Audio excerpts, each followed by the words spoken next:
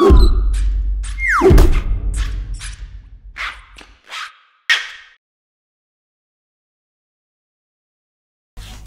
everyone, welcome to another Goody Reader comparison video. My name is Michael. This is Peter. Today we have the Sony Digital Paper, otherwise known as the DPT-S1. It's a 13.3 inch screen, and we have the Microsoft Surface 3, which is a 12 inch screen. So not much of a difference in terms of overall screen size. The premise of today's video is to look at the overall note-taking experience, PDF viewing, and editing experience, just to give you a sense on what these two devices are capable of. It's been a very popular request to do this video, so we hope by the end of it you'll get a good indication on which device is right for you.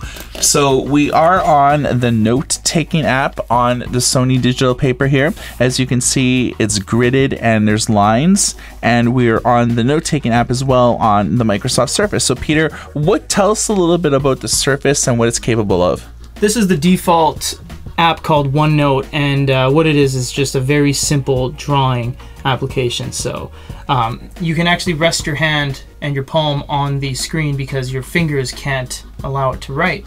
So you could essentially go like this, draw, and then you have your additional options up there for different pen sizes. So we have 4 different pen presets. So what you can do is choose pen 1 will be, let's say, thick, red, and then pen 2 will be, I like the black one. We'll go pen 3, we'll do a medium yellow, and then you can switch between all these just by clicking that each time. Okay, so you can draw. What about writing? How does writing function? So we're gonna choose our black, and we'll move the page up, and we'll start writing.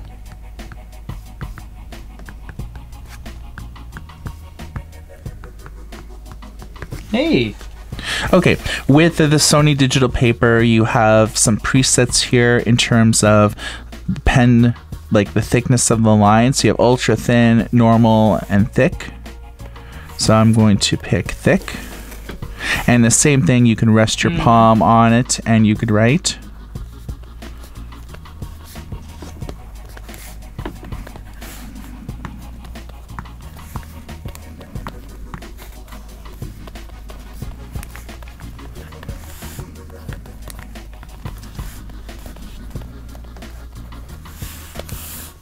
Okay. I don't know about that. And then you know, you could delete it by clicking the eraser button, and you could either swipe over a particular word, just tap on, or you could just scribble and it'll delete it. On the Surface, it's a lot easier. You don't have to actually open any sort of eraser option. You simply click the first button, press and hold, and you can erase. So if you draw a circle and you say, oh, I don't like that, you just erase it immediately and then go back to drawing.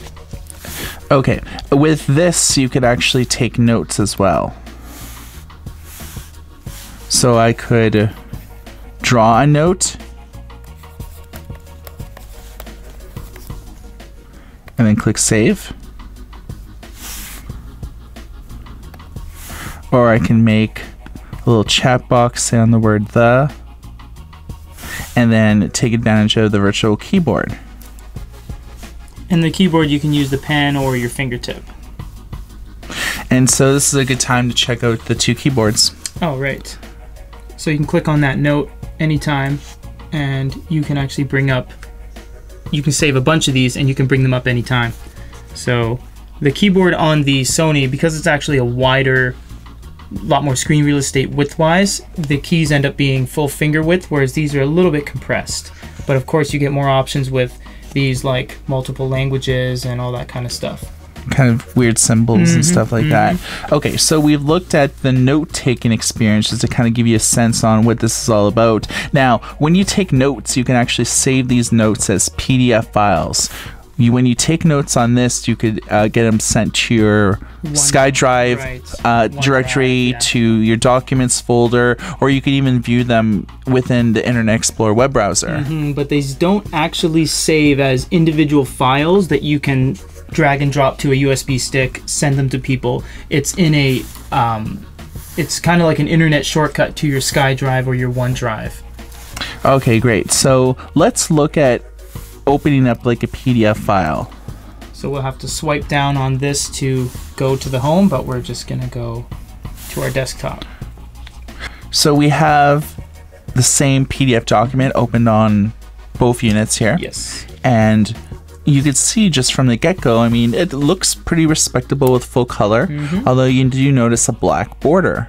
That's because it can't really fit on this page because it's fitting to width, and if it was to fit to height, you'd see you get a lot of stuff that's chopped off. So whereas with the Sony, you get the full document top and bottom. There's no really border other than the UI at the top, which is pretty important for navigation. Right.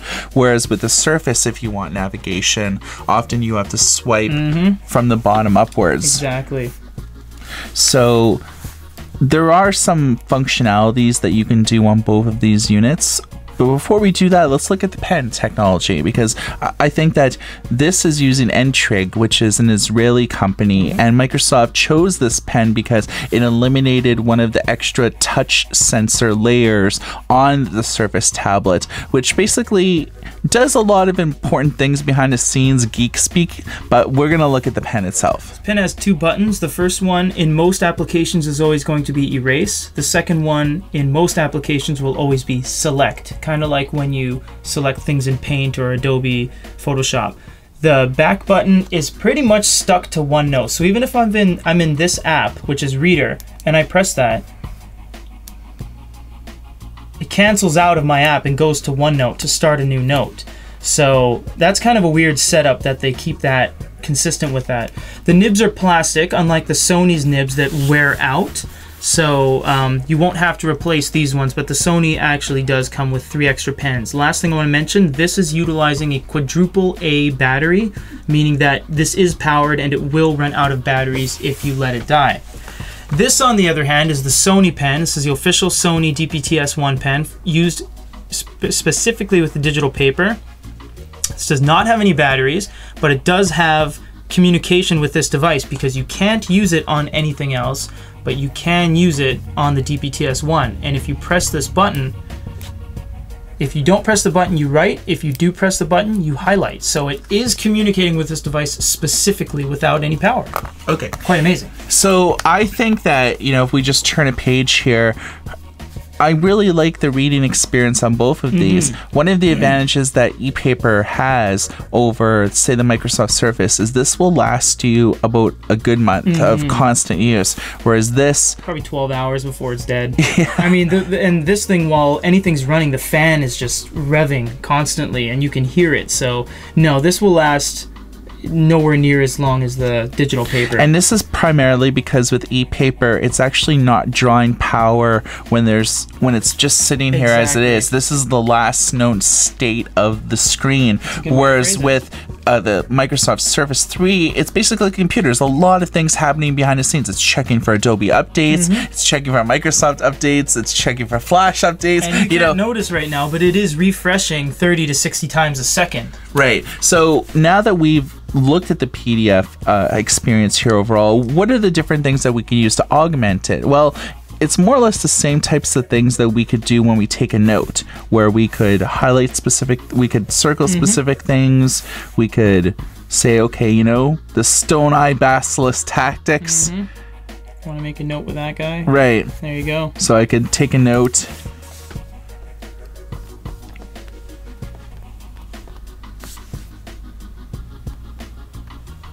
This is boss. And click save. Any edits I do here, whether it's with, you know, highlights or anything like that, this will actually be saved in the PDF if I save the document, which is fairly cool. What can we do with this? So you have the writing capability, of course. You can erase with that button that I spoke of earlier. You can move over to your finger to tap things to start making highlights. Notes, add a note. Hi. So that is now noted. You can click on something and highlight it. If you zoom out, you actually get this gridded view, which is really nice because these are rocking such very large screens, it has the ability to show you 4 things at once like this. You can then select the one you want to go to, and it works the other way too. You can zoom in. So Just got to be really careful on this because it is running e-ink. It's a lot slower, as you can see. This is a lot slower, so take your time with it. It is a full 13-inch screen running e-ink, but look at the quality once it's really close like that. Alright, so we showed some basic functionality with being able to take the OneNote and highlight and things like that. Now, you could actually save this document and you could preserve the changes that you did. But with the Surface, it's reliant a lot on third-party programs to maximize your efficiency. So let's open up Adobe Acrobat, because this is a cool program that could really allow you to make changes more on the fly. So we could do things like add text, add images. You can't draw text on here because this app is an app that was designed for, you know, Windows 7, Windows 8. It wasn't designed with the pen in mind. So you can't really do handwritten notes like we demonstrated in OneNote or the Microsoft Reader app. But still, you can do some pretty cool things. You can move text around. You could actually see what type of fonts that they're using. Full font capabilities. Because the pen's not working for a good reason, because it's pretty much acting as a mouse would right now. It's not an app specifically designed for this pen. It'll just act like if you were pointing a mouse at it. So that's what that is right there. Of course, you can do sticky notes, highlight with text and things like that. So same thing. And then you can raise the keyboard. And much like the Sony Digital Paper, any edits that you do within this document, you can actually save it as an independent PDF. So there's a lot of similarities in terms of anything you edit here and save as a PDF, and anything that you edit pretty well with the stock Microsoft programs, but we downloaded Acrobat as a third-party tool just to give you a little bit of contrast on how different programs allow you to do different things. And when it comes down to it, I really like the Sony for PDF. You notice with the Surface 3, we opened up 3 different apps to do 3 different things. With this, it's sort of like one interface. All in one. Yeah, exactly. The way that you take notes and make highlights and adjustments is the same when you're viewing a PDF as when you're making a note from scratch. Exactly. And I really do dig the fact that when you make changes with this, it changes the document that you're reading. You don't actually really even have to save it in most cases. It'll just auto-save. Yes. And I like the fact that it has tremendously long battery life. When it comes down to it, this is designed for one task. It's to read PDFs and to make notes. The Surface 3 was designed not only to do that, but also to check your email, to make Skype calls, to play StarCraft if you wanted to. It is a PC. It's a personal computer, first and foremost. It's a solid state tablet / laptop hybrid. You have things you can get like keyboards and all that kind of stuff.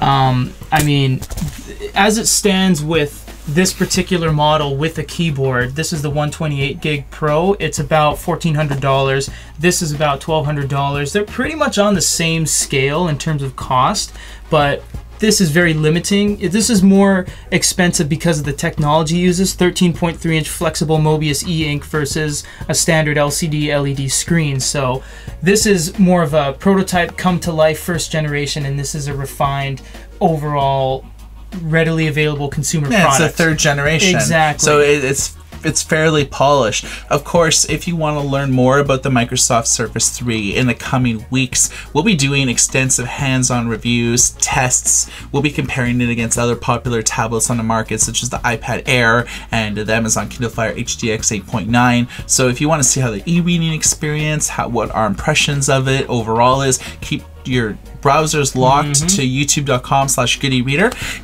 And tell us what you think about this video. Which device do you prefer for the PDFs, whether it's annotations, whether it's note-taking, editing, and overall PDF flexibility? Drop a comment below. For goodereader.com, my name is Michael. This is Peter. Everybody take care. We'll have the box. We'll put it in the box. We'll give you the charger. We'll give you the USB cable. Give you the manual. Give you the retail packaging. And we'll send it right to you for free. What do you got to do? Same thing as usual. You got to watch our video. You gotta like our video, you gotta subscribe to our channel, and you gotta leave a comment. you have to leave a comment because it's just a nice thing to do, okay? You can't just expect to watch our video and we just kind of hand it to you. You gotta at least participate. You gotta say, hey, you know, thanks everybody, thanks Goody Reader, you're the best ever, you know, like what most people do. And, you know, it's